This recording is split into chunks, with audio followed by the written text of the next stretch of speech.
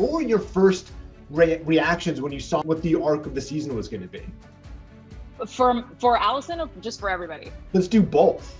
I was really excited about Allison's journey this season. I think, you know, we get to see a side of Allison we've never seen before. You know, she's kind of no longer able to keep up this facade and pretend and kind of keep people out of how she's, you know, really feeling. And, you know, I think everything that she went through in the 60s, there's without a doubt going to be lingering trauma, and that could be lifelong, and the effects of her time there and what she saw and what she experienced and what she survived. So I think I was really excited, and I felt like we would be doing her such a disservice if we didn't address that, and if we didn't, you know, allow her time in the 60s to affect where she is now and the decision making that she's making now.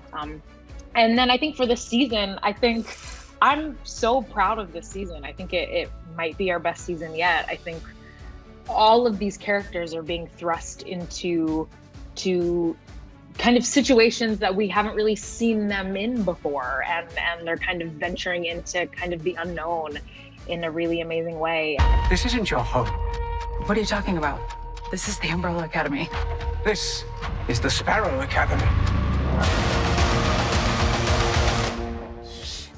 I also, you know, think how we've incorporated Elliot's and Victor's transition into the season is just so remarkable, and I'm so proud of Elliot and the journey for him and his vulnerability to put that on the screen and share that with the world, you know, through Victor as well. I think is just so spectacular.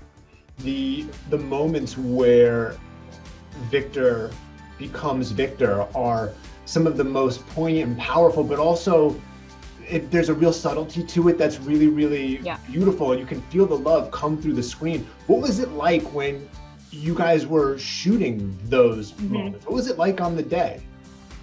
You know, it was really emotional. You know, Elliot and I are really, really close in real life. He's one of my dearest and closest friends, and I have knew that this was on his mind, and this is something that was really important to him, and his transition and his journey with that and through that, and so, you know, to be there for him in real life, it has been such a blessing, and I'm so honored that he trusts me with that and has brought me on that journey with him. How's Umbrella Academy going?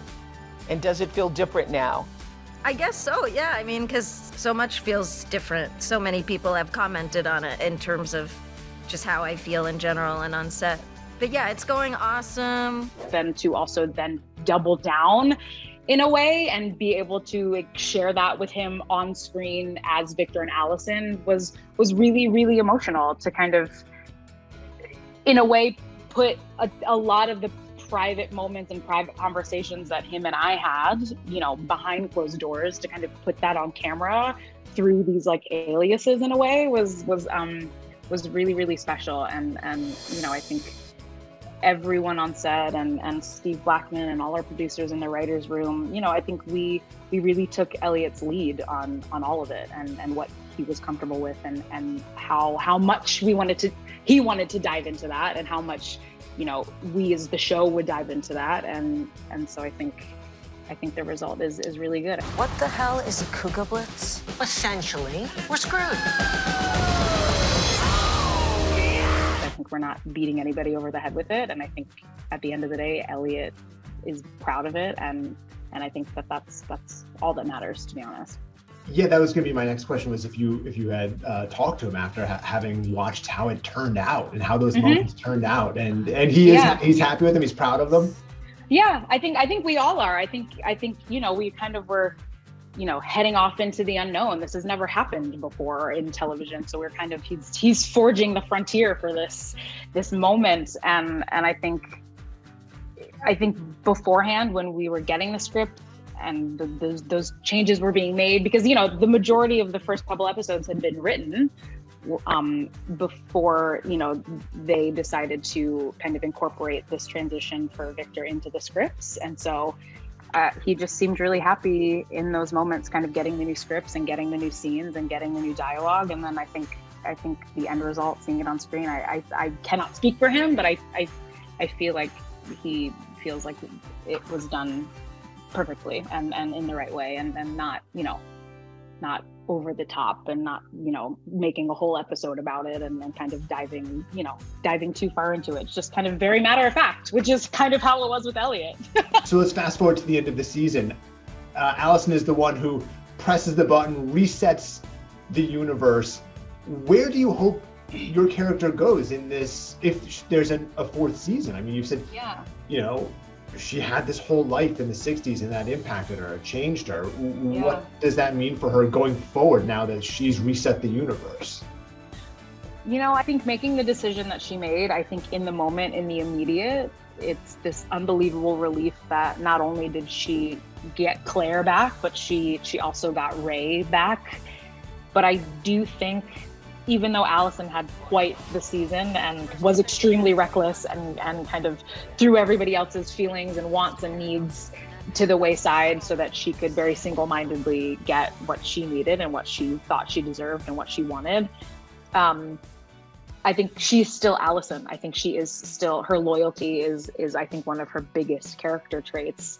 And I think the effects of not knowing what this has potentially done to her family, I think is going to eat her up inside. And so I think that would be really fun to play with, to see. So do you think she wants to continue to be a part of that family?